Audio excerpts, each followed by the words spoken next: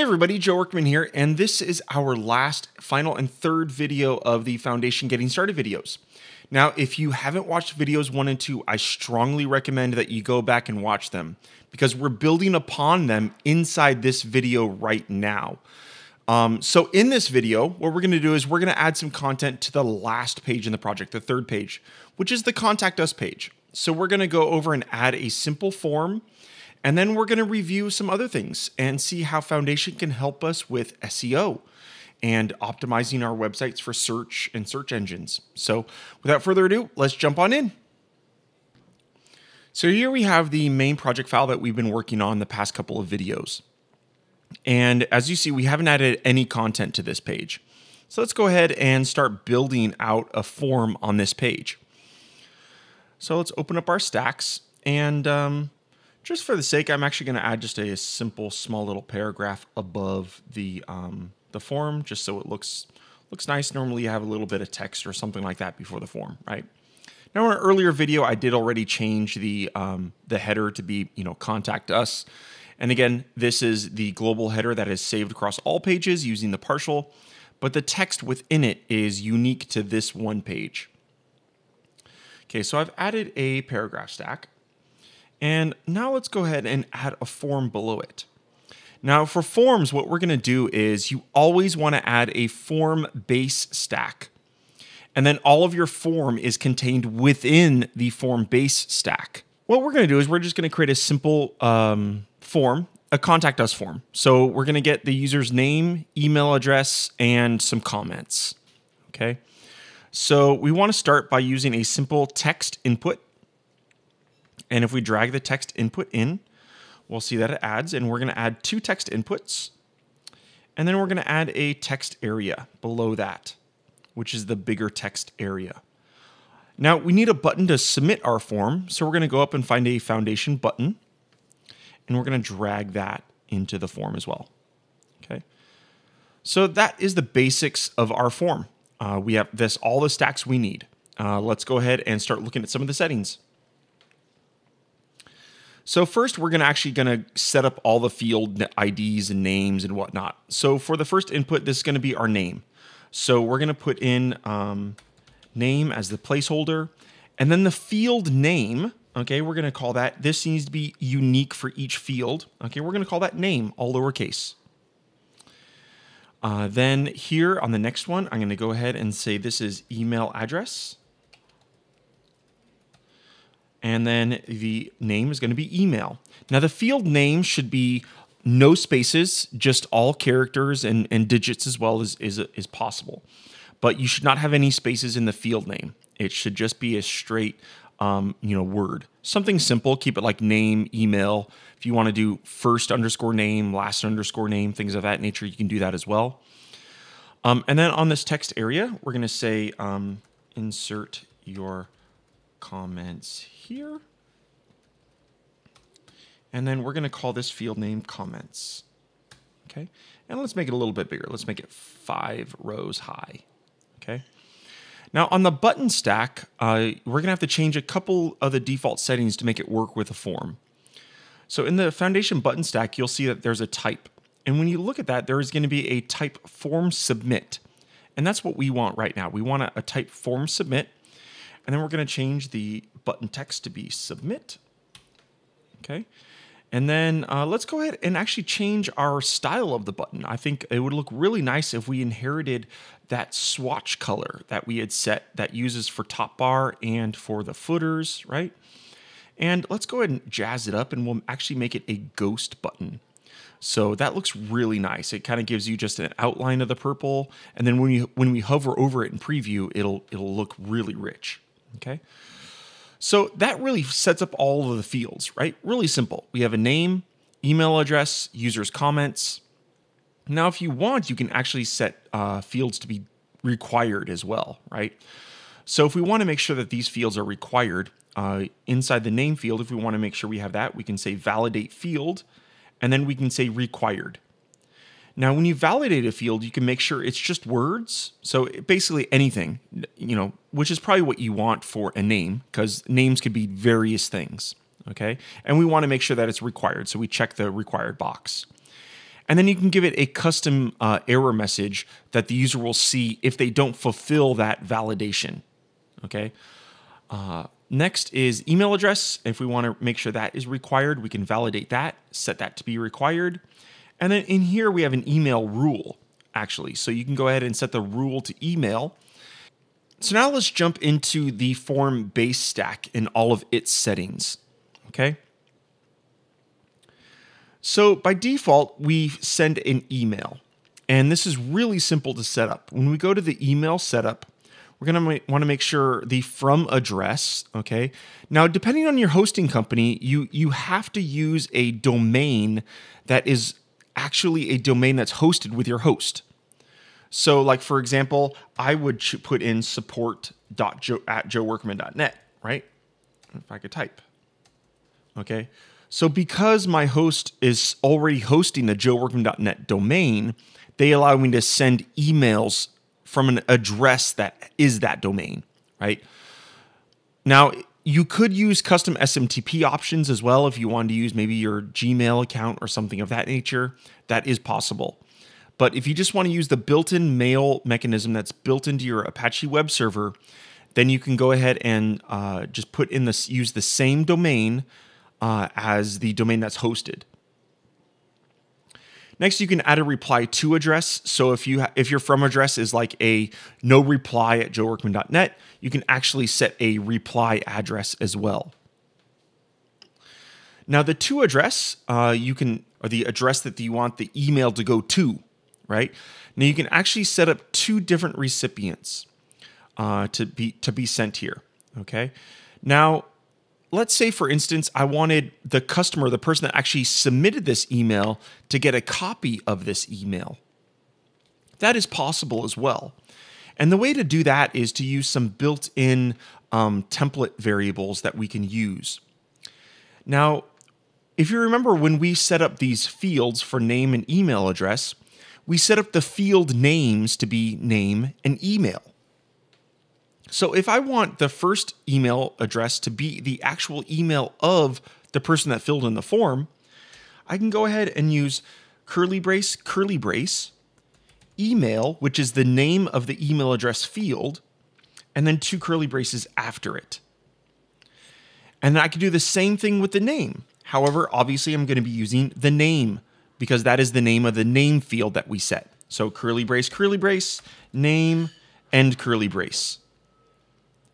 Then if we look at our message, we also have message from, and if you notice the default on this is actually already a variable called name, okay? So here we have a message from name. Now, maybe if this email was going to that person, you wouldn't want to have that. You want to change the subject to be something else, right? Maybe thank you for your message or something of that nature. But really, that's the basics. And once you publish this will submit the form. You should receive the email to the address that you defined inside the stack. Now, in some cases, if you want, you can actually send two completely different emails as well. And that's if you use email setup number 2, and the settings here are identical to the ones that we received, or that we just went over. Now, also, you can create a custom email template. And when you check this custom email template, you can actually define your own custom email here inside the stack. And if you notice here, you can actually define and use the variables from the form inside the email. So in this instance, we're going to have the user's name from the form, as well as the comments field inserted into the email. And again, these template variables are curly brace, the name of the field, and then close your curly braces. So that basically does it for the basic structure of our site, right? We now have a uniform site header content area, the outer part of the content area defined, as well as the footer, and they all sync across all of our pages using partials. Now, in this video, we went over how to edit a form and create forms. And they're really simple to use. Now, we just use input fields in there, but you can get actually some column stacks inside your form base to actually have your form fields laid out in columns. That is definitely possible, and it's easy to do. Just drag and drop your column stacks inside the form base, and it'll work just as you would expect it to. Now, the form stack actually does a lot of other stuff, such as, submitting stuff to the SQL databases and whatnot. And, look for more advanced tutorials on that or our documentation portal on how to do those things. Now, right now, there's one last piece of a website puzzle that we need before we can really say our website is complete, right? And that's making sure that search engines can actually see our websites, okay? So now let's jump in and see exactly kind of what things we need to tweak to make sure that our websites are performing optimally for search engines. So here we have our homepage, and let's go over some of the raw, really basic things that we need to make sure we have for search engine optimization. Now, obviously built into RapidWeaver, we have the browser title, and we should have a browser title set for every single page, okay? So for the homepage, I'm just gonna go ahead and say getting started with Foundation.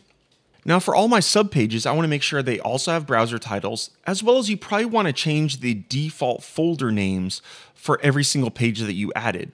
So in this particular instance, I want this to be /about, okay? And our browser title is gonna be About Us. And then same thing for your contact form. You wanna make sure you change those from the default values. Now the next thing you wanna make sure is as you're building your content, now we did that during this site, is we've added headers, right? So you add headers to kind of divide your content up into sections so that the search engines know exactly kind of what the main topics about a particular web page is, right? Now, the next thing that we can do is, and this is where Foundation comes into help, is there's an SEO helper stack built into Foundation. Now, when we add the SEO helper stack to the page, you'll notice there's a small blue button. And when you click on that plus button, you'll see that there are tons of different meta tags that we can add to our web page. So we can add stuff for Facebook. And Facebook Open Graph is kind of an open standard that some more social networks outside of Facebook actually have implemented. So they look for these tags as well if they're available. But when people share your websites on Facebook, or if you use the Twitter cards that are here, okay, and people share your websites on Twitter or Facebook, these meta tags describe your website in more detail for those social networks. So it's what image is going to be displayed, what title, what description, okay, do you actually want to show when users share a particular web page or any page on your website. We have things like geolocation, where if you are an actual physical location, you can actually put in the GPS coordinates of latitude and longitude for your actual location. This is great for local searches. So if you're, let's say, a cafe and you have users that are in your area and that search for cafe, Google will know their location and show your search results as a preference if they are close to you, right? And also on desktop search, you'll see nice location information about your particular site when people search for you. Next, we have robots, which controls whether or not search engines can actually index your site. We have page description, which is normally something that is specific to each page, and it just defines a description that will be displayed in the search engine results about this web page. Next is structured metadata. And this is a lot more than I'm going to go over right now, but we have more detailed videos on structured data. But this allows you to really provide rich data snippets about your company, about yourself to Google and other search engines, okay? Such as, what is my company's logo? What is my company's website? What is my social profile? So if we were to contain, a schema type of social profile, you can actually provide all of your various social networks. So, Tumblr, YouTube, Twitter, LinkedIn, Instagram, YouTube, all of those will actually be displayed if someone searches for you on Google. It's really, really great. And last but not least is a new child of SEO helper, and that is page speed. Now, page speed doesn't have any options, but what it does is it analyzes your web page before it sends it to the browser and moves all of the necessary JavaScript to the end of the page. But it does give your site a slightly higher 1 or 2 point ranking increases for search engines when they analyze, the speed page tools and stuff like that. this will give your sites a small bump in page speed, but every little bit counts, right? Now that does it as just a basic overview of SEO. I mean, SEO is a book up unto itself that goes into what content do you use alt tags in your images. There's a lot of data for SEO, and some of it's black magic. Some people say this helps, and some people say it doesn't, right?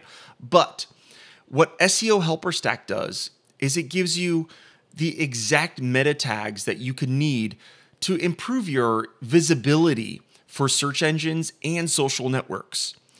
And there's no searching around for what you need. This gives it all in one spot for you, in one convenient location for you to add. Now, if you throw SEO Helper inside of a partial, you can actually share those meta tags across all your site, right?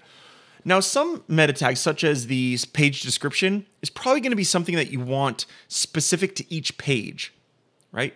So that's probably not something that you'll add to a partial. But so you might have some SEO Helper Stacks in a partial, and then you can have other ones that are specific to the page, right? So this really gives us a lot of flexibility because maybe you don't want location services meta tags on your site. For example, this is my office, right? It is my home, and I don't want that geolocation information known by search engines.